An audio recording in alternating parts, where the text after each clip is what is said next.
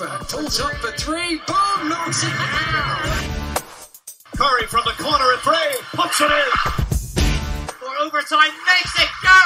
Right.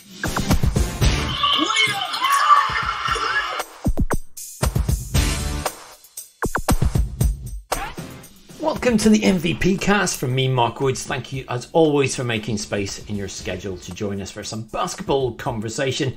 Don't forget, you can stay in the loop with us on social media. Just search on Instagram, Twitter and Facebook for the MVP cast. Now, our guest on this edition is a man, well, I'm going to put it out there, I think he's playing in the wrong city. I mean, bear with me on this, right? He was in Newcastle, now he's in Sheffield, but we all know where he should be. Rodney Glasgow Jr, welcome to the MVP cast. Appreciate it. Thank you for having me. I really appreciate it. And the burning question I've always wanted to ask you, have you ever been approached, well, I mean, we don't call them Glasgow anymore, but have you ever been approached to play for the franchise formerly known as the Glasgow Rocks? No, I haven't formally been approached by Gareth. Is that a dream before the end of your career, to be a Glasgow playing in Glasgow? I don't really see it in the cards for me, but you never say never. You know what I mean? It is what it is. It's not as much fun now they're called Caledonia. It doesn't really work. Yeah, that doesn't work anymore. We're just a couple of weeks away from a big date in your life, and you turn the big 3-0. I don't know if that's painful bringing it up, but it's a milestone. Yeah, we survived this long. What did it mean to you? I mean, what did this sort of occasion kind of take on a significance, if anything? I mean, a lot of things. Like, first off, I mean, turning 30 in a whole different country, and then we had a game that day. There's just a lot going on that day. But just the amount of love I got from a lot of people that I didn't expect to just meant a lot in terms of where I come from. My background, for me to make it to 30 with no trouble, no, I'm not in jail. I'm not out here doing illegal activities. I'm out here doing the right thing and representing myself and my family the right way, and I'm representing the Sharks the right way. So for me to be doing that at age 30, living the life I want to live and playing the game I love to play, getting paid to do what I love, it's a milestone and an accomplishment in itself. And then I would say just turning 30, you just realize how much mature you have come over the years. You appreciate it and you continue to be like, how can I be better? And I think that's where I'm at right now, is just how can I better myself on and off the court and stuff. So yeah.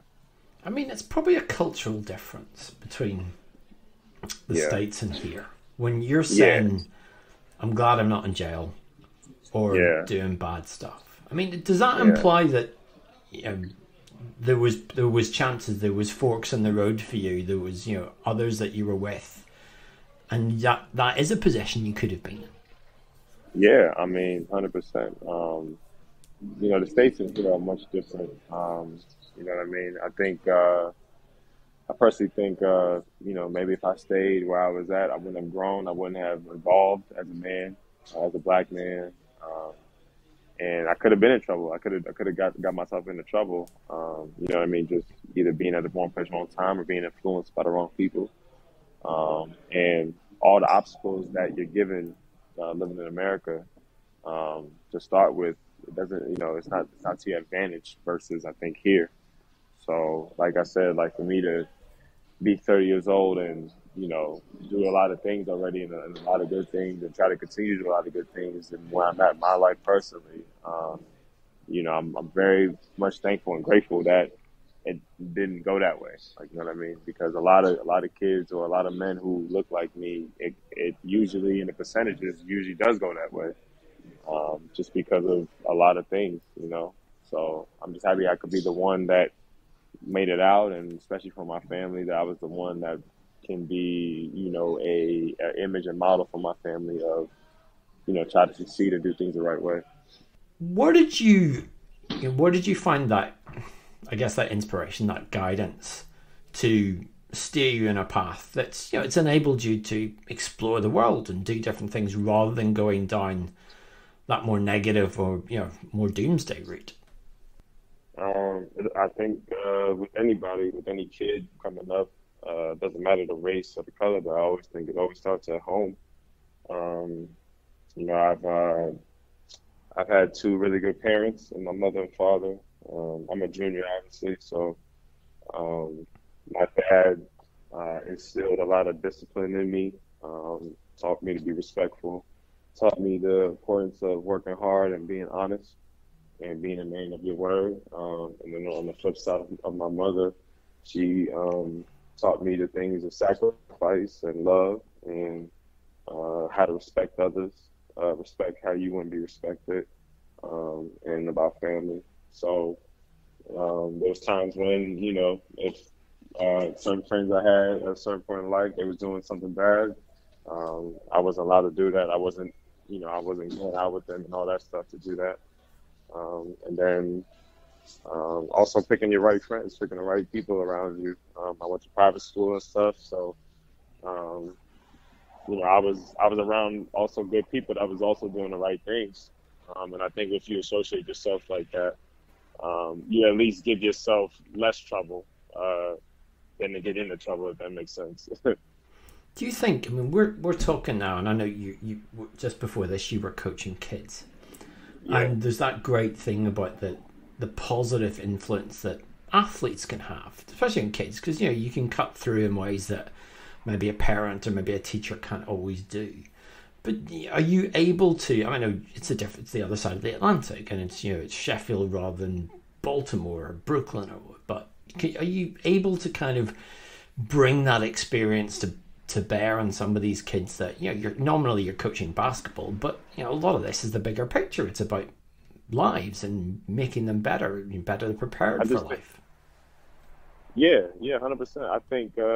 I think we live in a day and age now where athletes aren't just athletes anymore, and a lot of these kids do look up to us, and we have a responsibility to teach them, to educate them, to tell them, what's right and what's wrong, and how did we come up and persevere, so that in whatever they want to do, because it's not about them playing basketball like us or whatever sport it is. It's about them choosing what they want to do in life and them working hard for that. And I think if kids hear that from us and our voice, and we continue to do that, I think it's a positive outlook. And for me personally, I just love being with kids. Kids are innocent. Kids learn a lot at a very young age, and you want to put that information into them at a young age, so that by the time they get to high school and stuff like that, they are on a good path, then more than others. You know what I mean? So it's important, and especially if I'm in another country, I can tell them how it is in one area in America versus how it's here, and they can really get the word that I'm trying to get through to them and stuff. So it's good. It was the thing you wrote on social, and it kind of, I guess, fits with this. But I find it intriguing the way you put it. You said, as black people, we have to do better for our community, and we have to hold ourselves to a certain standard and have that ownership to make the change for our children. Is that a sense of responsibility that comes from your parents, or does that come from the environment, or where is that feeling that you've had instilled, or that's grown in you, that you need to be one of those people setting the example? It definitely comes from my parent, because we live in different generations now. With my generation, with my parents' generation, and now these kids. But I was always taught community. I was always taught to, even if it wasn't your family, relatively speaking, if it was someone in your community, it's your personal responsibility to look out for them. You know what I mean? So when I tweeted that, it was off of the news I was reading recently, just about what's going on in sports culture, music culture, and I felt sad just because I was saying that I think we as a people, as Black people, we need to do better in holding ourselves accountable and looking out for each other. And I felt like we recently, as a community, all together, have lost sense of that, uh, which I don't know why. But what I was trying to say was, you see it in all communities, of how they support each other, and I think we should learn from that and do a better job in that and stuff. And that's where it comes from. That from just assessing it, also my family, and then also seeing like how can I be better in that as well. You know what I mean? These things are important and stuff, because if we are doing better, then we are less in trouble, and stuff like that. And in the States, the way the laws are, it's not really made in our favor. So that's what I mean about holding each other accountable and making sure that we don't do anything stupid, and we represent ourselves a certain way that we should be, because we're going to be looked at no matter what. So we have to make sure that we are doing things the right way. Did you find when you came to Europe, and you've not just been in the UK? I mean, you went to Switzerland first, and Slovakia, and Belgium, and then and you had a spell in Iceland in between your stints with Newcastle and Sheffield. Was there? And I know there's always this sort of, I guess, feeling of superiority in Europe across, over the US, which I find it a nonsense, because there's great things about both sides of the Atlantic, and there's things which aren't so good. But did you find ways? Not saying every way, but was there ways when you came to Europe that you felt more comfortable or felt more at ease than you might have done back at home? Yeah, 100%. You ask any athlete that looks like me, you just feel safe out here. It's not a lot of issues that you have going back home that you have when you're out here in Europe. Like for example, obviously like police here in the UK don't carry guns. You know what I mean? So that right there just is one thing that is different just from here in this country than in the States. I even think the way the schools are here are much better protected than in the States, because obviously you've seen so many school shootings back home in America, and you don't hear that here. You know what I'm saying? And you shouldn't hear that. Our kids should be kids and parents should feel safe when they take their kid to school, and vice versa. And then the most thing I've seen in Europe is something I've been talking about is community. I've been in a lot of countries where, let's say their respective country people really look out for each other and really all about being together and family and stuff like that. And that's the biggest thing I took away, the difference of being in Europe or even being here than in the States. Sometimes in the States it's usually about a lot of money and stuff, and it's not like that in other states. In other countries. It's about how can we be better as a community and get better, and I think if we take that, we should be good. Is there ways to know that not everything's peaches and cream? Yeah. No. What is there things here that make you feel uncomfortable, or where you think I'd like to be more comfortable in that situation? You mean like when I'm in Europe, or even specifically the UK? There's time. There's racism everywhere. But there have been times, where let's say you walk into certain places and maybe you can feel that you're not welcome. You know what I mean? Something like that is definitely here, but it's not as scripted as it is back home and stuff like that. And that's the point I'm trying to make.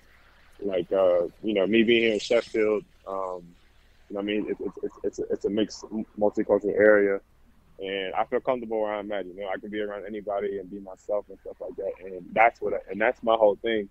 Like, it shouldn't matter what color you are. We should all be, all for each other, one for each other, and all that stuff. And it's not like that back home per se. There's, in some areas. Now, luckily, in the States where I live, it is kind of like that. It's very multicultural and, all kinds of nationalities and stuff. But if you're in some places in America, it's tricky. It's tricky, and it is what it is. So you got to kind of just be like, how can I make sure that I'm safe? And I think that's the biggest thing. Like, when I'm here, I feel safe. I can be with anybody and be good. aside from those more societal things, of the 4 countries that you've been in Europe, and you had miscounted that, it's 5. Where's been the most intriguing to adapt to, and where was the easiest? Hardest to adapt to was I had to actually play in China for like a couple of weeks. Yeah. And that was a real adjustment, obviously because of the time difference and language barrier. Obviously they have different, even their bathrooms are different. The way they eat and live is different. So I remember just being in China, I lost so much weight because obviously I'm not used to the food there, and the way they would start their day is they would just drink tea in the morning to flush out the body, and you can only have maybe like one big meal or something like that. It was, and you had to adjust to that and respect their culture because you're living in that country. And for me, it was an adjustment, but I loved every minute of it just because, I'm learning from other cultures. You know what I mean? And I think that's the most thing I love. I love that I'm able to love from other cultures because of basketball. You know what I mean? It's afforded me a good life to do that. And the easiest probably for me is I would have to say here. You know what I mean? Yeah. I mean, me living here in the UK, it's easy to adjust to. Same language.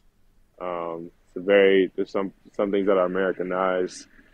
People here are nice and stuff. You hear the same music. There's a lot of spots here. So, yeah. When you were kind of a child of 2 cities in a sense, or 2 places in the States, which is, you're born in Brooklyn and you grew up there a little bit. Then the family moved to Maryland, which is near Washington DC, and Baltimore's the big city there. And I suppose what's the different influences there? Because they're both big metropolises, and they're both places that have a certain reputation. But how have each of those 2 places shaped you as a player and as a person? That's a really good question. As a player, being in New York, growing up there, you learn a lot of ball handling. Learn how to be shifty. You learn how to, have a lot of oohs and ahs moments, because that's what New York is about. My dad used to take me to the park all the time. He used to take me to Kingston Park, which is like in Brooklyn. I used to play there. I used to play up. So I used to play against grown men and stuff. And it teaches you to be tougher and build that mentality.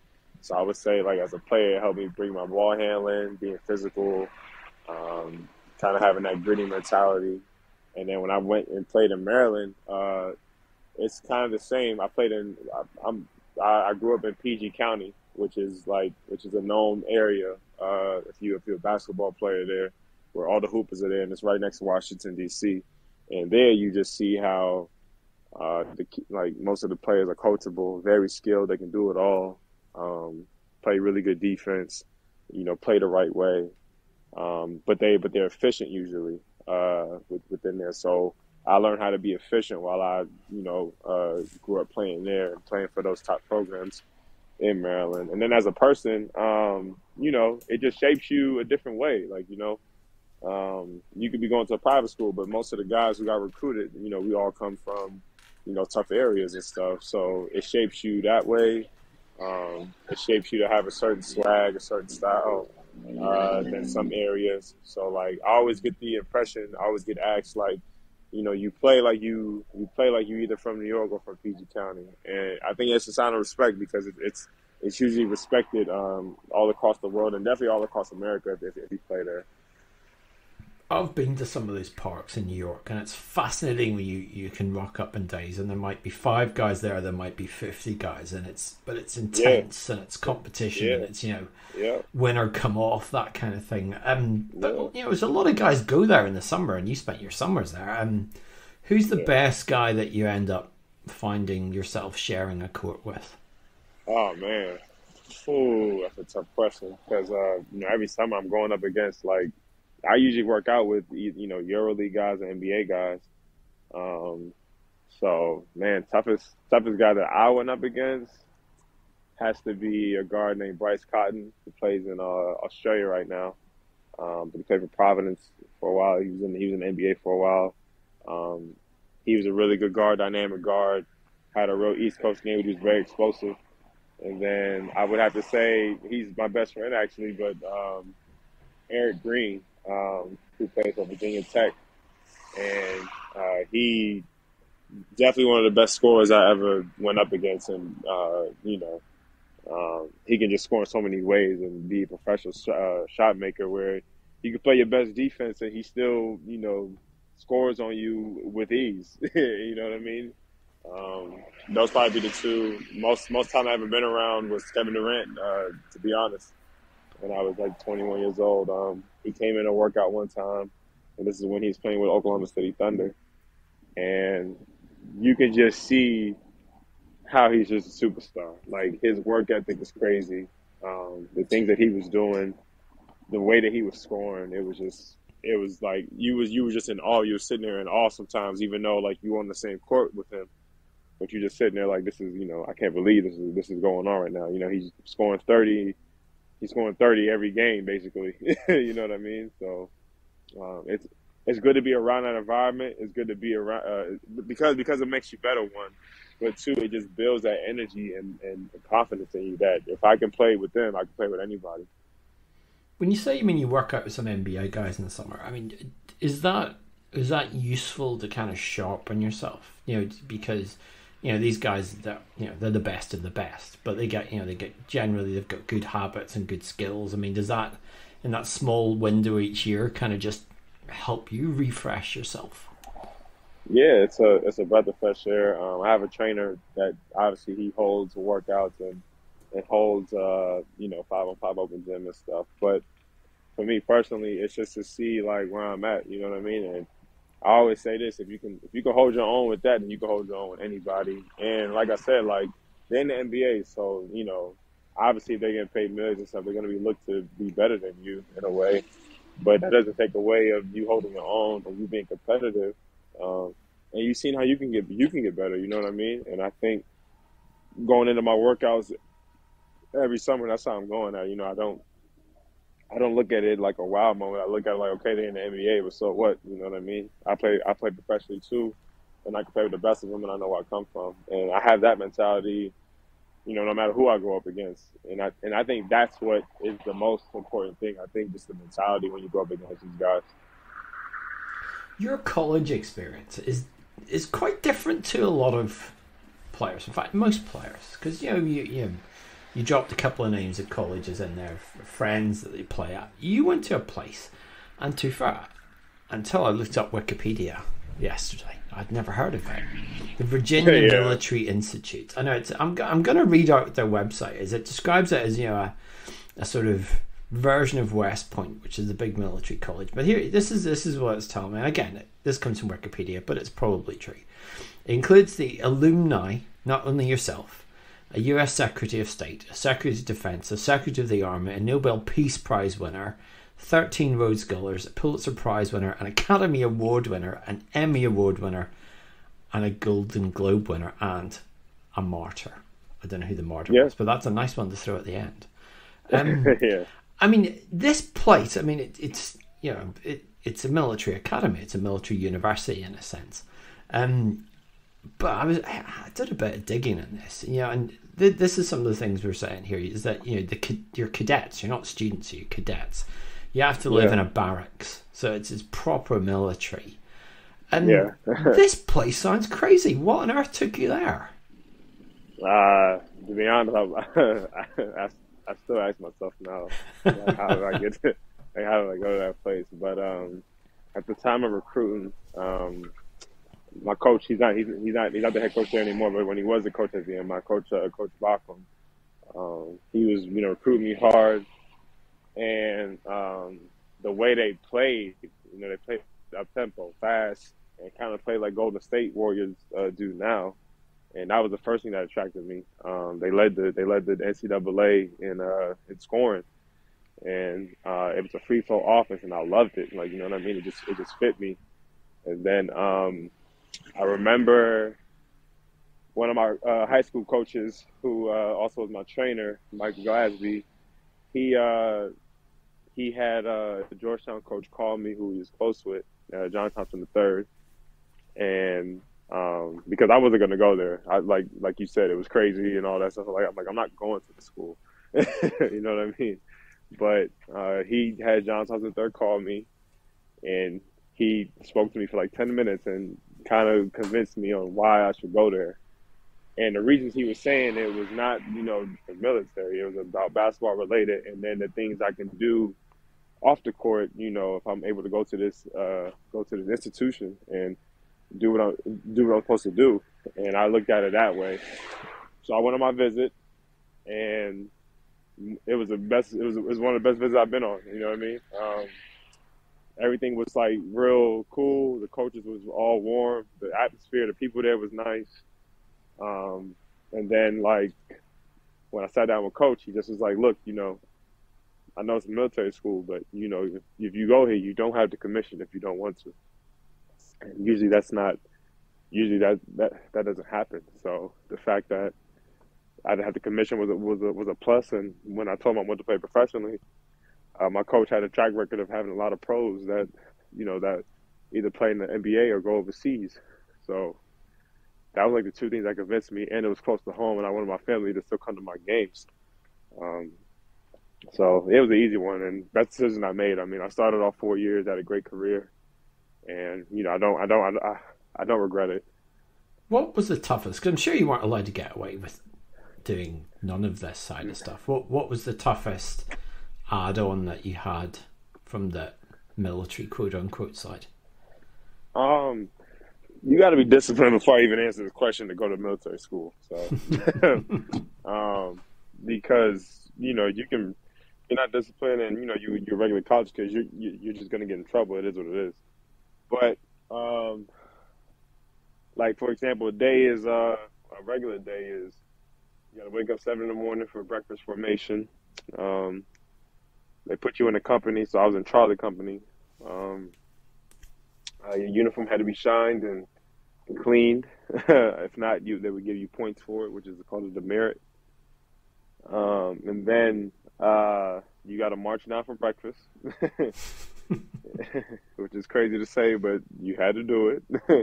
Everyone else did it, and you had to act like a cadet.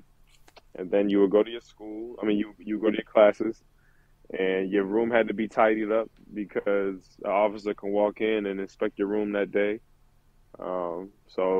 And then you also had military training in whatever branch you was in. I was in Air Force at the time. And then, so you got all that, and then we had practice. We had basketball. So we had S&C, and then we had basketball practice. So that's a whole day. Your day gets done at 6 o'clock, and then you have dinner formation. So you got breakfast formation, and you got dinner formation, which is at 7 as well. And you might be in a different outfit, and you got to march down again. So all that is a whole day of being on your legs, doing all that, going to class, and then you still got to do your homework and stuff. So that's already just a day in itself. On the weekends, if you wanted to go out, you had to sign out. So every person had their own ID and password, but if you have to sign out and put a weekend or put something in there, and then you have to sign back in and be back on Sunday at a curfew, which is at 11:30. And you wouldn't have got that at Georgetown. No, I wouldn't have to do any of that. You know what I mean? So it goes to show you just a commitment. Does that sort of? I mean, again, you sort of talk about discipline in life and the lessons that you learn, and now you've turned 30. I mean, what did you really take away from that environment? Because it's kind of, I'm sure, a kind of curious mix at times, military and basketball. But how did that shape you again as this grown person that you've become? It just wanted discipline for one. Two, it taught me personal responsibility because even in college, you asked to do a lot. Your coach expects a lot out of you, and then you have a military thing, so you have to answer the officers as well. Yes sir, no sir. You have to stand a certain way when the officer walks in a walks in the room or you walk into their room or office. So it teaches you discipline, respect, and time management as well. It teaches you how to juggle all these things and then still being able to do your job. And I think as a professional athlete, we're given a lot to do, and then we still got to go and do our job and stuff. And I think that was probably like the two biggest things, and just being honest. At my institution, if you were caught lying, you can get kicked out of the college. Seriously, if you didn't, even if you made a mistake or something happened, you have to go in and tell the officer what you did, and then he would give you a punishment, and then that was it. So if you didn't do that, which I saw a lot of times, guys would get kicked out, whether it was, cheating on a test, a paper, anything like that, missing curfew for whatever reason, all that stuff. You have to go in and tell on yourself, and it was basically a way of making sure, being a man of your word and being responsible enough to be like, if I made a mistake, I gotta be man enough to man up to it. So those are the things I think over the years overseas that it's brought me to where I can be by myself and carry myself and take care of myself and make sure that I conduct myself in a certain way. Does that give you, I guess, leadership skills that really translate directly into the position you play as a point guard? Probably if you look into it, because point guards are usually an extension of the coach. They're looked on as to lead and tell guys where to go, what to do. Usually if the point guard is not all the way locked in, and they're not being all about not just themselves but just the team. You got to be about the team if you're a point guard, and what's better for the team. Then it's usually not going to go. It's not going to go well. And your coach has to trust you. You know what I mean? Your coach is basically like your general. You know what I mean? Or he's your officer, and you have to lead these guys and make sure that they buy into whatever the mission is. And I think that ties into the military school 100%. With those sort of skills and that, I guess, that self-awareness, how do you keep growing in that? How do you keep developing that now? I just think as a human, you can never not stop growing. Like, there's always something that you can get better at. We are all not perfect people, you know what I mean? So who am I to say, yeah, I'm good, I got all this now, I don't need anything help, I got everything? And I just don't think that's not true. I think you always have to better yourself and challenge yourself and see what you can do better for yourself, which is also better for, in my case, better for the team, or better for your family. You know what I mean? There's so much things that you have to look at and question yourself on. What are the things that I'm doing that can better any situation? So that's how I look at it.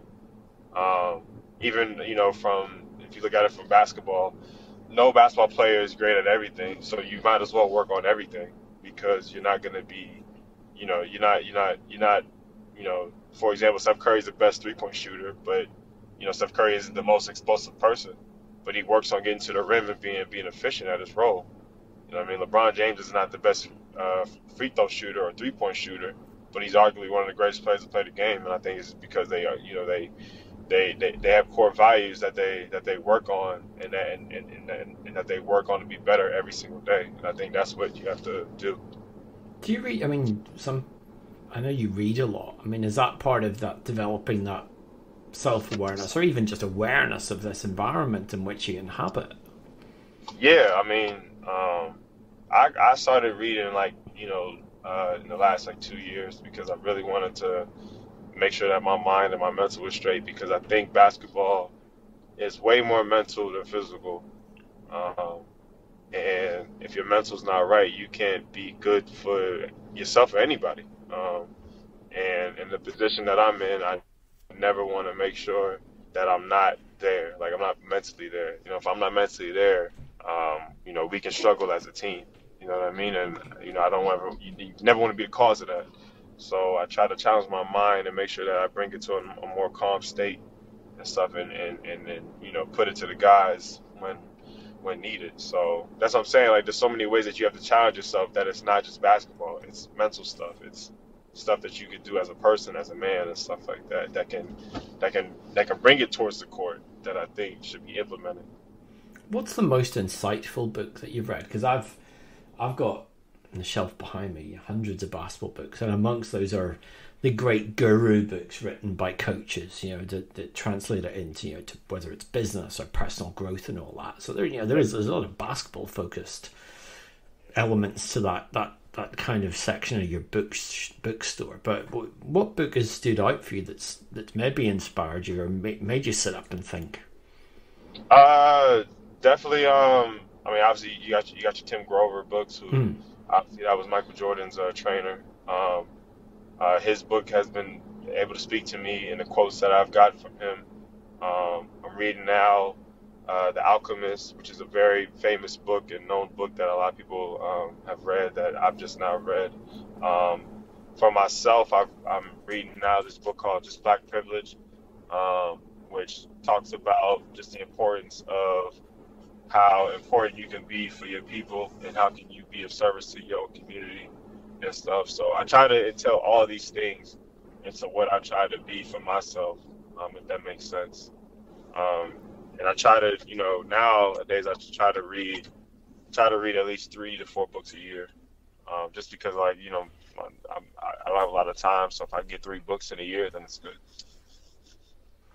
With off the court, what else do you do to chill? Are you a music guy? Yeah, I love music. I think a lot of guys don't tell you this, but a lot of athletes, man, music can get you through the days. We away from our loved ones, our families. 9 to 10 months out the year, and sometimes you need music. Sometimes you need music to get you through things. So I listen to all kinds of music now. I'm listening to jazz contemporaries now. Obviously, I got Jay-Z, I got Kanye West, I listen to Lil Baby, I listen to Meek Mill, I listen to Kendrick Lamar and J. Cole. Well, actually, J. Cole's one of my favorite rappers. Then I listen to a lot of R&B, truth be told, nowadays. I just like listening to nice music that keeps me calm and stuff. And then when it's game time, I listen to that. So all those music though, I try to make sure that there's a message there. Nas is another one that I listen to. So yeah, like all these musicians and artists that I listen to gets me through the day sometimes. It can be a long day, and when you get home, you just need some music to listen to. I'm not hearing any Sheffield artists in that or Yorkshire artists. Come on, you got to go local. I gotta get used to that one. get some pulp on, or yeah, I got to. In Sheffield, all I hear a lot of Sweet Caroline. Very authentic. Yeah, everyone knows that one. You know what I mean? But it's all good though. I'm still getting used to the city, so give me a couple more months and then we can talk about it. I mean, you care a few months. You've got 3 years in this deal, which is a great show of faith from the Sharks. I mean, I think it's a great sign in the league that these kind of deals are coming out there. And obviously, this season, the old man's retired. You're the new captain of the Sharks. I mean, how much of it? I mean, a captain is captain. It's just a C beside you in the team sheet. But it can also be a heavy duty role. What's the adjustment been for you from just being regular Joe player to the captain of Sheffield Sharks? I think when you're the captain and it's announced and all that thing, I think the number one thing is you have to keep the main thing, and that's the team. And that's making sure that we are here to do the job, but we are also here to be brothers for that team. So you obviously, it comes with a lot of responsibility when you are the guy, you know what I mean? And for me, it's more so like, just never let it get to me, don't let the name of it, or the title be it to where it goes to your ego and stuff. I don't want to be that guy. I want to make sure that I lead by the right way and that I be vocal the right way. And I know it is my team, but you need other leaders as well. You need to instill leadership in other people and stuff, because you can't just be the only leader. You have to instill in others, and that's what I try to do with our team now. and you also got to be responsible because eyes are on you. A lot of the times, you have to make sure that, like I said, you represent yourself a certain way because not only am I representing myself, but now I'm representing an organization. And they instilled trust in me with Sarah, Atiba, and Yuri. So, you never want to mess that trust up because they're giving so much trust in you. So all these factors are going into this, when they gave me my deal and appointed me captain, there's reasons for that. So you never want to let them down, never want to let the people down. And also Tuck groomed me. He is a big friend of mine, and he has given me information and advice that I've needed going forward as a captain.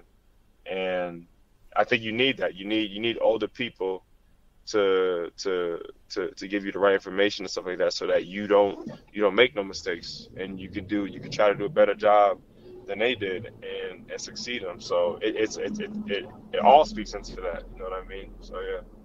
I mean, it's been an okay start, but the one result within this first part of the season is the result that everyone, I guess, sat up and took notice of. When you guys became the team that guaranteed that London Lions will not go however many games you play this season undefeated in the BBL Championship. Right.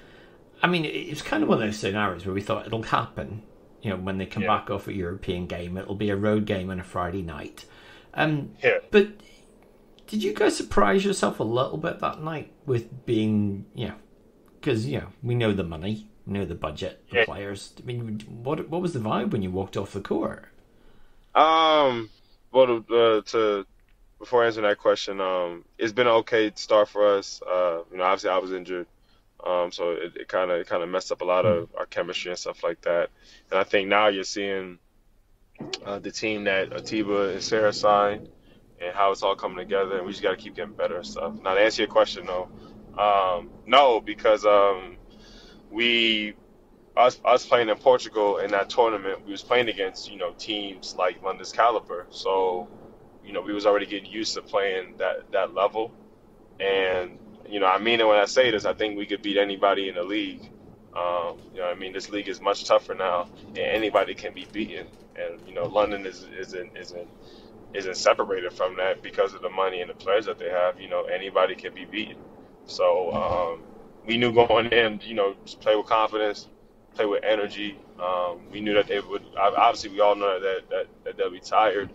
And all that stuff, and our energy and us playing with a certain kind of swagger and together, which is what we've been doing much better now, has been showing. And I think that's how we won the game. When we won the game, we was excited.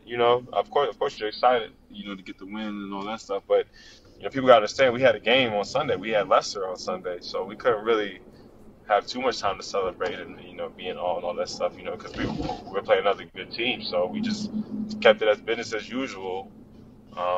You know what I mean? But going forward, obviously they're a great team. They got all the guys that you need, and obviously for the money that they got, you should have all the guys for that. So you know what I mean? Credit to us for winning that, and we know next time that we play them, it's going to be a tough game. You know what I mean? It's not going to be like that just because we know that we're the first team to beat them. So obviously they're going to feel a certain way about it. Yeah, we got to be ready for that. I'm sure the rest of the league were quite happy as well. Yeah. I'm sure most of them are happy. Talking about celebrations, let's finish you off here. We never really asked, how did you celebrate the 3-0? I just I'm a real low key guy, but after the game I was in Newcastle, I was just with my teammates and loved ones, and we went out, had a couple drinks. And celebrated that way. Had a big cake. You know what I mean? But basically that had some music and stuff like that. Nothing crazy. Just because that week we had London and Leicester, so you can't really do too much that week. But it was still good. You know what I mean? And that's the whole thing. Usually for me, I'm a low maintenance person. So if I get a happy birthday from anybody, that makes it the most memorable thing for me. But to have at the game. You got all the fans coming to you, telling you happy birthday. I even had Darius. He came and said happy birthday to me. Some of the guys from the Eagles that came and said happy birthday to me. You know, and I thought that was touching, just because like I love them guys still. You know what I mean? And then when you got your own teammates and your own organization wishing you happy birthday, and you got fans giving you gifts and stuff, it was just very overwhelming, but in a good way, not in a bad way. So not that being a kid is over. You know, what's next? What have you thought about? What do you want to achieve for the rest of your life now? What's the biggest goal? I would say, oh man, there's a lot. I mean, you mean basketball or just in life? Life. Oh, in life. You know, I do want to settle down soon. That would be nice. You know, to go that way. I would like to have a place here in the UK and go back and forth. I would like to at some point either part own or own a BBL team. And really, you know, really make sure that like we keep basketball in this country and keep it going the way it's been going. And I want to, you know, find ways to own things and help kids and communities that really need the help, that really need the resources. I think those things are important. And you know, as far as basketball wise, man, just try to get more championships. If personal accolades come, great. I just want to be respected as a basketball player who's a good player and a good dude and a good leader to his community and to his people and to his teammates and to his organization. I think that's what matters to me the most. And they do say that point guards improve with age, so you know you've got a while yet. Yeah. You know, I got a chip under me, but I was with the Eagles. So you know, you try to do it somewhere else. Obviously, it's gonna be harder now. Obviously, with the level of talent here, you got the London Lions and Leicester and all these teams coming up, so it's gonna be harder. But yeah, you know, those are the things I want personally, and yeah, hopefully, just you know, settle down, eventually have a family, all that stuff. There you go, ladies, if you're listening, here he is. Come get man. Rodney, it's been a pleasure having you on. Continued success this season, and yeah, keep doing great things on and off the court. All right, man. Thank you, man. I appreciate this interview, man. Anytime I get asked to do an interview, I appreciate it because you know you guys are not gonna ask just anybody. You know what I mean? So I appreciate you guys, man. And even though you got a name Glasgow, we'll still have you on. That's fine. Anyway, good talking to you. Thanks, man. That is it for this edition of the MVP Cast. Don't forget, you can get all our previous editions at mvp247.com or via your preferred podcast provider. If you want to reach out to me, you can get me on Twitter at MarkBritball. Another edition of the podcast coming very soon. But for me, Mark Woods, thank you so much for your company, and it's goodbye.